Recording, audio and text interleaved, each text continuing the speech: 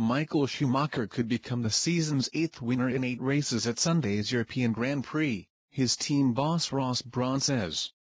Brawn believes his Mercedes team will be competitive in Valencia and that Schumacher can end a run of bad luck. "There's every opportunity that at the next race in Valencia we're going to have an 8th winner," Brawn said. "There are some very quick drivers and very quick cars who have not won a race yet. Think of Michael in our car."